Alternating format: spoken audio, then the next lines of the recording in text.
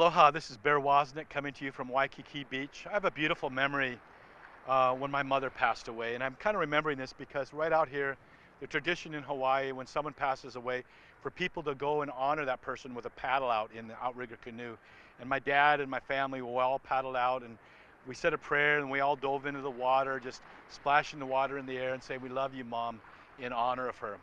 But I remember when she died, my mother and father's favorite song was "Wind Beneath My Wings."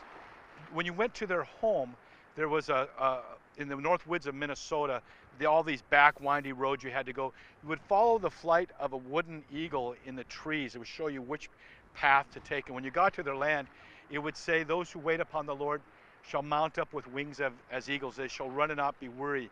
They shall walk and not faint." There was a sign that said that when you entered into this home.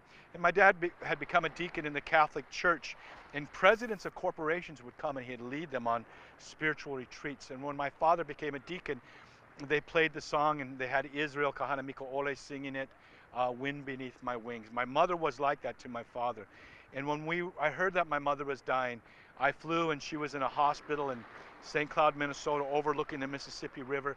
I brought dozens of leis to lay across her bed. And I opened up the windows in the early morning, and a bald eagle came and flew in a semicircle next to her room, only 8 feet away. And right at the same moment that the rest of my family walked in. And as the eagle sailed away, my mother's breath just dropped.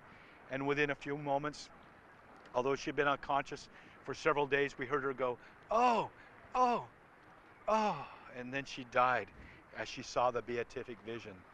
God is calling us to fly on eagle's wings, to abandon ourselves to his love and to long for the beatific vision. This is Bear Woznick with DeepAdventure.com.